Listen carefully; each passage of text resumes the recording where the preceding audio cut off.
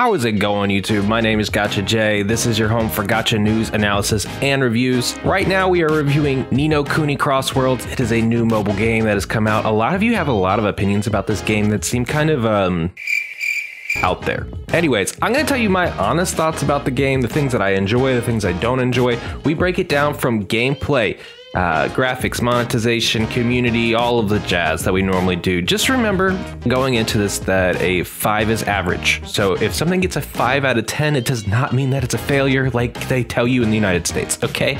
I'm still struggling with that. No, a 5 out of 10 is average. That's what she said. A 7 out of 10 means well above average. That's what she said. So if something scores, you know, a 9, it's pretty superb. If something gets a 4, you know, it's not the best, but it's definitely not the worst we've experienced. That's what she said. So keep that in mind as you hear this. Let's go. So first things first, we're going to look at the graphics related to Ni no Kuni Cross Worlds. And honestly, I don't think you could look at this game and complain about the graphics. I think that the artistic style that they chose is amazing and it's brilliant. It makes it really feel like there's a lot of hand-drawn elements with the shader that they chose, and because they're going for that hand-drawn field, it allows them to drastically reduce the polygon count. If you look at a lot of the models, you'll find a lot of very obvious flat places, but the texturing that they put on top of those flat pieces, a lot of the time are very, very strong. It'll seem like something is one just block of color, but when you actually get into the details of it, you can see that they do a lot to actually like bring shading into play across the world, and then they let that shader, which is the actual graphical computation of projecting things like the black lines and the shadows and just some of the Fresnel that's coming off these characters, and they're really letting it shine to really make the world pop. If you didn't have that shader active in this game, I think you would really see it drag all the way from a 9 closer to like a 6 or maybe even a 4. The shader in this game and the IP that brings all of these characters to the graphics, they're very, very strong. And you're going to be running around the world. You're going to be viewing a lot of gorgeous landscape, a lot of interesting monsters that granted do repeat itself pretty often throughout the course of the game, and they just changed its colors. But overall, guys, when you look at this as a mobile game, how quickly it runs and how many objects that they're able to put on the screen and how beautiful those objects look, this is actually fascinating from a technical point of view. Ni no Kuni and Genshin Impact to me, included because it's Genshin Impact, we're also including Honkai Impact. Those to me are some very technologically like strong versions of graphics, and if you are a fan of any of those, I do not blame you for thinking that the graphics are what keep you into the game. They are top tier within this industry. Story, I have it at a 6 out of 10. Now, a lot of the story aspects and why it's a 6 out of 10 and not higher is because the actual game mechanics, the story, and the marketing do not coincide together for me for a seamless storytelling process. The Ni no Kuni world space and their delivery model are very childish in nature. It's designed to be safe and secure. It does have its fair share of funny moments. It's very interesting that they thought it was necessary to include Clue's butthole in the game, but hey, I don't understand why things like that are necessary, but that's the decisions that they made, and that makes up their universe. So as an older person playing the game, or someone probably old enough to find this video, I don't think that it's going to be something that you truly appreciate, but if you actually sit there and read it, you will have clever moments, you'll have funny moments, you'll have moments that you appreciate and that make you want to learn a little bit more sometimes. And to me, that is a great thing from a gacha game, especially one that's really leaning on the progression system, the uniqueness, and the graphics to carry the weight of this game moving forward. So the fact that you have all of that plus a strong story, not an amazing story, but a strong story that may not be targeted to you, really means that this game has something special going for it. Progression, I have it at an 8 out of 10. I think this is where people are going to start to really get on me and not really agree with the things that I'm pushing in front of them.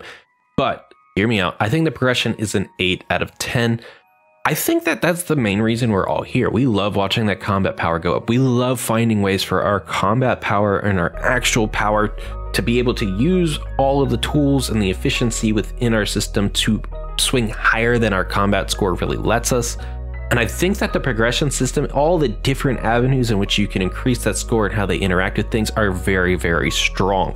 The reasons why it's not higher isn't even the turret system, which I think a lot of you complain about. I actually like the turret system in Ni no Kuni, and I can make a completely separate video on why that's justified for an opinion.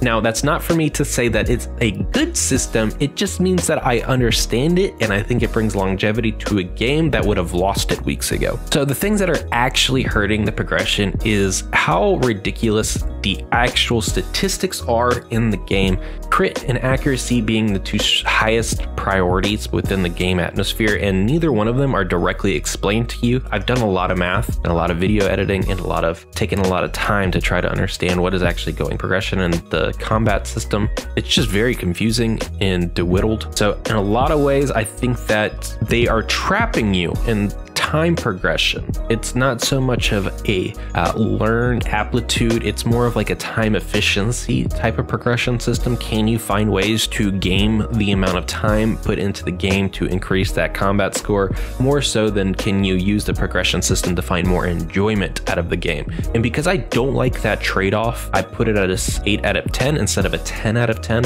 Because I think that this game has a lot of brilliant things going for it in its progression system, specifically for the genre of game that they're going. It is a gacha game, but it's more of an AFK MMORPG grind game.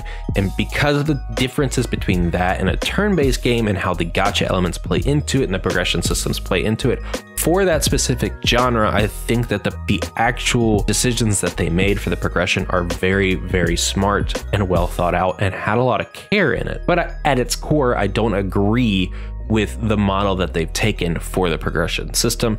And so even though I think it's well executed, I'm not going to give it a 10 out of 10. Gameplay, I gave it a 6 out of 10. I think there are definitely moments where you feel like you are outplaying the thing in front of you, but the majority of the time it's an auto grinder. A lot of the elements in the game that I really like come from the community aspect of it, come from the kingdom and the building and all of the different things that you get to think about, the familiars, the familiar arena, the familiar adventures, all the different game modes that they throw at you, being able to dodge bosses out. But at its core, when you think about games like action RPGs, the actual skill timings, the actual auto attacks, the way the cameras work in this game, I'm not a fan of most of any of those principles, but I think a lot of the modes and the abilities in terms of like what you can do and not so much of like your actual skill abilities, I think a lot of it is like a juxtaposition with each other that plays out positive. I think if they didn't have the breadth of modes and those modes be well thought out, I should add, I think that you would actually see this trend closer to a 3 or a 4.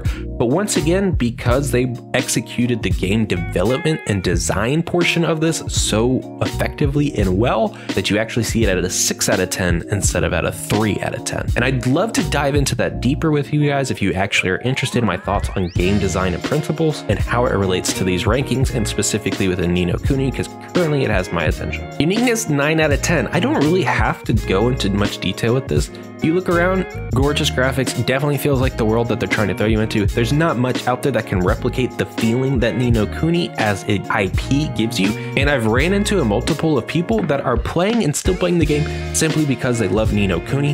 That is something that Epic 7 will never get going for it. They cannot just draw people in because they're Epic 7. They have to establish that brand for them. That is unique to Ni no Kuni, is that audience.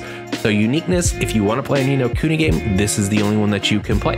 Monetization, I have it a 3 out of 10.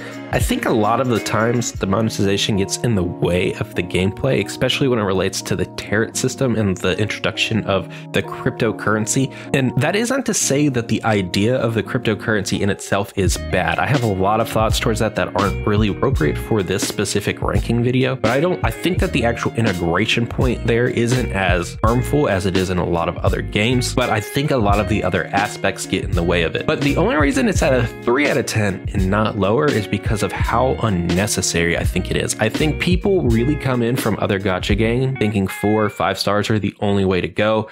When in reality, the more that I play the game, the more resources that I grind and expend into these items and these familiars, I'm learning to realize that I would have gone much further along if I prioritized 3 stars in some capacities and I was more efficient with my thought processes, which would allow me to get to end game and these higher level content quicker. So when it comes time to do the 4 and 5 stars, I can do them that much quicker. I already have the CP gains from the codex of the other attributes. I think that from a monetization point of view, there are a lot of things that free-to-play players are actually going to benefit that whales and their brute force mechanics of the wallet jutsu aren't really gonna get to experience. And so I think that juxtaposition between free-to-play and whale is actually pretty healthy for the game. So even though I don't think it's monetized well, I think that it has some things going for it that makes it as a free-to-play player for you to actually appreciate that the monetization sometimes is holding you back, as crazy as that feels. Now, don't take that as a compliment. 3 out of 10, not good. 2 points below average. Now, the last but not least with Ni no Kuni is the community. It is a 9 out of 10. This game is custom built to drive you towards friendships, towards talking points, towards interaction. The kingdom developments, the dominions, the chat interfaces, well, don't get me started on the chat interfaces. I think it could do it better, but for a mobile game, it's pretty strong. I think a lot of what's going on in the community aspect of Ni no Kuni is starting to find its way outside of the game and really start to grow it organically. And that's really saying a lot. This game had a huge push initially from a lot of content creators that were paid to be there. And I think a lot of people left with them, but those that stayed are actually slowly beginning to create organic pushes of their own, creating organic content, really extending an olive branch out to other people of like, hey, there are a lot of things that kind of seem wrong about this game on the surface, but the more you dig into it, it kind of feels a little right. And I think over time, Ni no Kuni is going to be here for a very long time. And I think that it's a very healthy community at that. So overall, I have it at a 7.14. It is currently my 5th highest gacha game. And I think it's a couple tweaks away from being amongst the best. And that's saying a lot considering the best is about 1.6 points higher than it, which would mean that the monetization would essentially have to go from a 3 to a 10 to get it within talking distance of the best of the best. But still, it being 5th overall is super strong. I really think that people should give Ni no Kuni a healthy chance and really rethink some of the attributes that are there. I am not coming at this from a biased point of view. I am having a ton of fun towards this game. I am not paid to have this opinion. I have never been paid by these people to have any sort of opinion. I have just enjoyed it the way that I've enjoyed it. And as someone that really breaks down game design and mechanics, I truly think that they made some smart decisions, albeit that help monetize the game. I love you. Be the peace. Peace be with you.